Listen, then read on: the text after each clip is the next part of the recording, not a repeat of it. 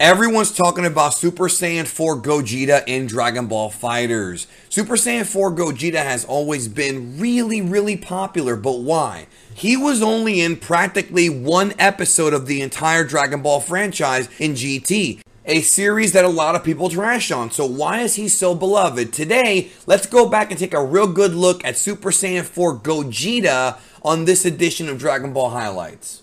I am neither Goku nor Vegeta. I am Gogeta, and I order you to subscribe to Geekdom 101, unless you want your soul punished.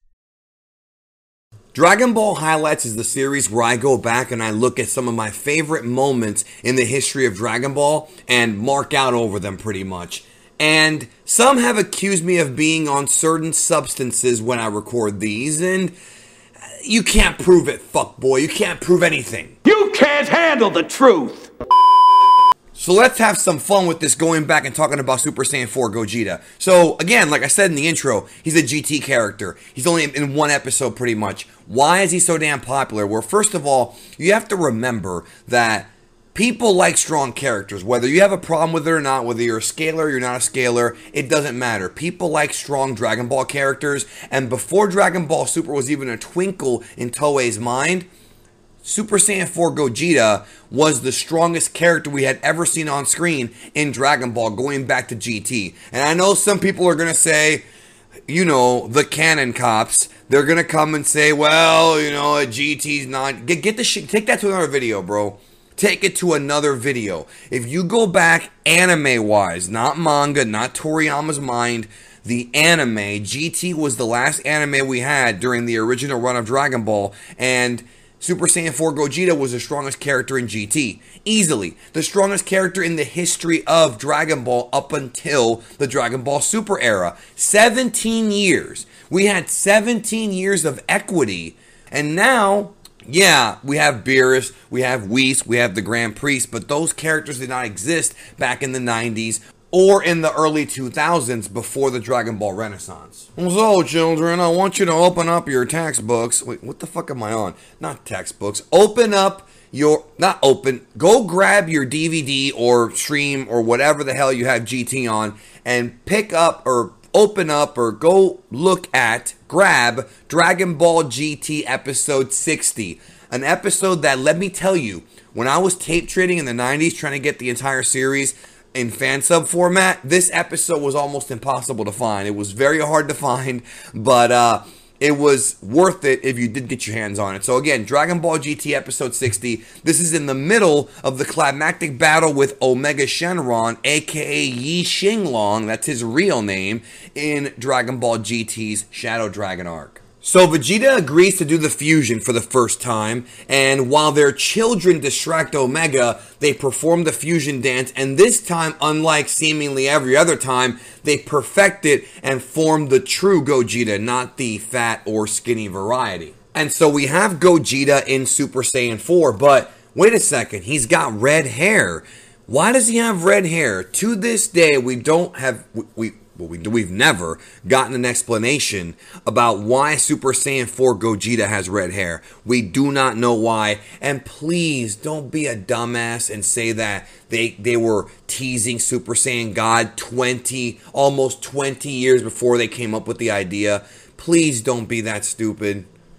That just makes no fucking sense. I mean, it's just bullshit. Yeah, they didn't have the idea for Super Saiyan God until like 2013. So... like, no, that's dumb. That's really dumb to think that. But we still don't know why Gogeta has red hair. Anyways, Omega Shenron tries to attack him, and Gogeta knocks him away with his eyes, bro. With his eyes. This spiked up dickhead is the strongest enemy they've ever faced in Dragon Ball, and Gogeta hurt him with his eyes. That's an omen of things to come. So the dragon comes in and tries to punch Gogeta, but gets knocked away. And you're over here thinking, oh, wait a minute, he just knocked him away with energy. No, Gogeta actually punched him in the nose, and we see him bloody, and we see Gogeta acknowledge the fact that he not only punched him once, but punched him 3 times and has a bloody nose. So he punched him so fast, so freaking fast, that you couldn't even tell. I have slowed this footage down to find the punch, and it's not there, bro. That's crazy, especially for 1997. Gogeta wants to slow it down for him, and he does, and hits him 3 times and kicks him away. And it's just so awesome, bro. I have a big smile on my face because this is one of the biggest one-sided thrashings that a character has ever gotten, yo. Also, Gogeta, I'd like to thank you for slowing it down for the audience as well. We really appreciate it. We really do appreciate that. So for this whole episode, pretty much, Gogeta is pounding him harder than I was pounding your mom last night. Yeah, I'm the one that kept you awake. So the dragon starts to fire off these yellow energy blasts to Gogeta's chest, and they're smacking him in the chest and tapping him in the chest, and he looks like he's kind of like hurt, but he's really not hurt, bro. They're just hitting him right in the chest, and he's just waiting to see what they're going to do, what damage they can do. And guess what? They do no damage. So Gogeta tells him, oh, I loved it. It felt terrific. Can you do my back next? Gogeta took the strongest villain's attacks on his chest and was mocking him, telling him it felt like a massage and that he wanted him to do his shoulders next. Freaking awesome, bro. Ask your mom about my massages, by the way. Anyways, so Gogeta wants to show him his signature move, his finisher. He makes 5 clones of himself and prepares to do a Kamehameha, and it winds up just being party poppers and streamers, dude. I'm not kidding. This is freaking, like, genius. So Gogeta tells him, oh, I can beat you with just 1 finger. That's all I need. Which, by the way, your mom likes it when I use 2. Okay, fine. I'll stop with those jokes. So Omega makes a giant energy ball out of the power of the 7 shadow dragons, confident that it will defeat Gogeta. Then he condenses the energy into a smaller ball made of pure hatred and pure negative minus energy. And what does Gogeta do? He just kicks it right out into space like nothing. And not only did he kick the ball, but he actually said that he converted the entire condensed negative energy into positive energy with his energy. That's crazy. Who would have thought that Vegeta would be half of a being that had that much positive energy? Talk about a change, right? Talk about development, right? Then Gogeta performs his real finishing move, the Big Bang Kamehameha, and even before the move hits Omega, he's already like hurt and like, you know, grimacing at the pain, and boom, he gets nailed with it, and the Dragon Ball suddenly falls to the ground with the battle seemingly being over. But things are never as it seems in Dragon Ball, are they? No, he's still alive, but he lost the power of the Dragon Balls and has reverted back to his Shenron form.